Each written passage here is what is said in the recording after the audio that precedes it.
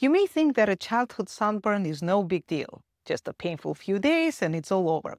But what if I told you that even one blistering sunburn before age 15 could raise your child's lifelong risk of melanoma, the deadliest form of skin cancer? A brand new study from the National Cancer Institute just confirmed it. The damage done in childhood doesn't stay in childhood.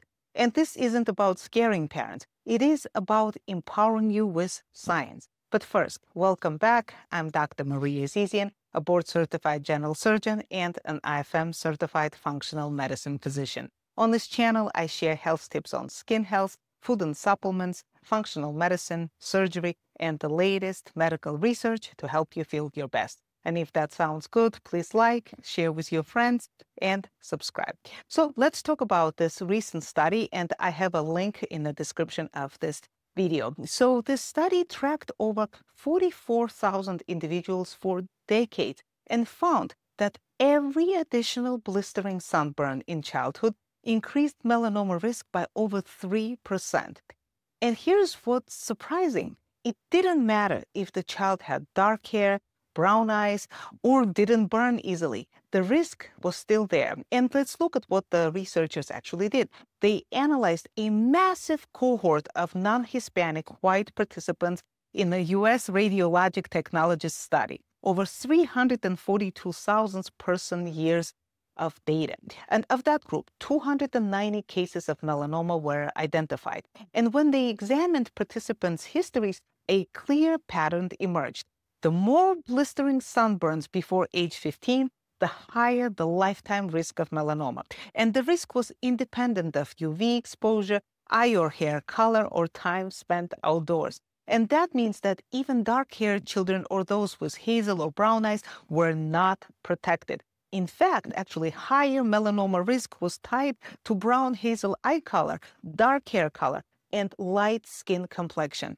Why does this matter? Well, this is very important because it turns a long-standing belief on its head. We used to think that it's only fair-skinned, light-eyed kids that were at real risk. But this study shows that sun damage in youth is dangerous for everyone, regardless of complexion. Why? Because when children's skin gets a blistering burn, it creates a DNA damage, and that can silently linger for decades, waiting to turn into cancer later in life.